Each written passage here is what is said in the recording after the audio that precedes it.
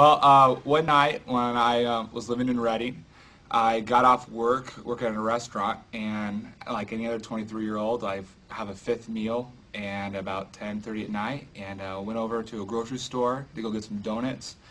And I was walking in, I was passing by the cash register, and this lady was paying for her groceries, and I saw that she had hearing aids, and I thought, it's always a green light when you see crutches, people in wheelchairs, hearing aids.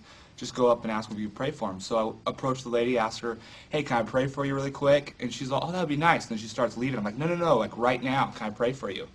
And she's like, okay, why not? And I said, hey, why don't you just take out your hearing aids so we can see if God does anything. We'll know, we can see a difference right away.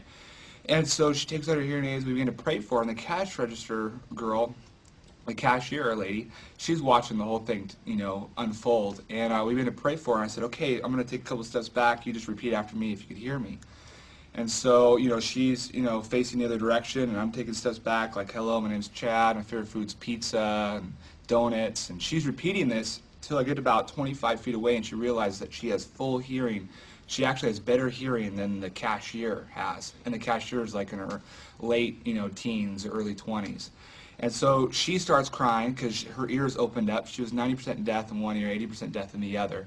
And the cashier lady is crying as well. And suddenly, right when that happens, I just feel this wind on the back of my neck, and I get downloaded with all these words of knowledge of what God wants to do in the grocery store. And, I didn't have this. I was just going in there hungry. I didn't have this before.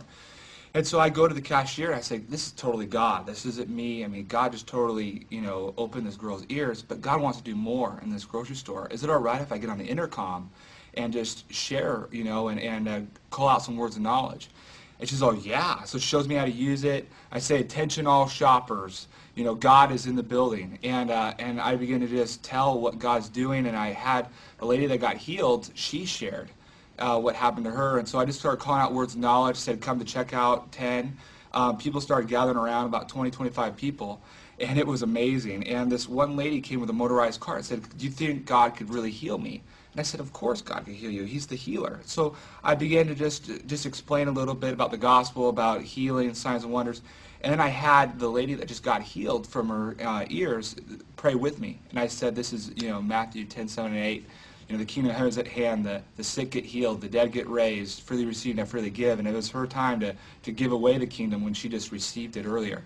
So we began to pray together. And I asked the lady in the motorized cart, she was getting prayer for her hip. She is going in for hip replacement surgery. And she moves her hip a little bit, and she goes, oh, and I was thinking, oh my gosh, like, is she in pain? And that's what I'm thinking in my head, and I asked her, what's going on? And she thought, that used to hurt before. And I said, okay, well, try to do something else. So she gets up. She begins to walk and then go into this little jog. She begins to scream out, Jesus has just healed me. Jesus has just healed me.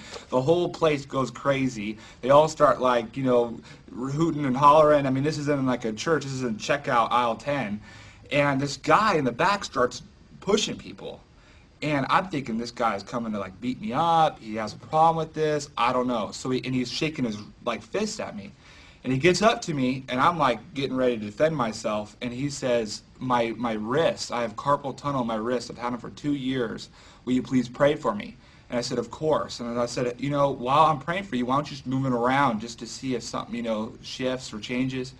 He's moving around. He goes, oh my gosh, they're on fire. They're on fire. I'm like, well, that's good. Heat's a good thing. And so he's like, oh my gosh, there's no more pain. He starts crying, and he begins to explain to me that he plays the piano, he teaches, and he performs, and that's how he makes his money. And he's been in total pain doing this. And now they don't hurt anymore. And he was coming into the grocery store tonight saying, wouldn't it be great if all the pain in my wrist left today? And so I decided, hey, the kingdom just showed up. It'd be a good idea to introduce the king. And so I just told everybody, Jesus didn't just die on the cross for these people to get healed, but to have a personal relationship with you. And that you could be best friends with the creator of the universe. And just gave a real simple gospel message, and I said, who wants that? Who wants to be best friends with the creator of the universe? And people's hands just came up, and I just led them to the Lord, prayed for them, and I walked out on cloud 9 for getting my donuts. But it was a fun night.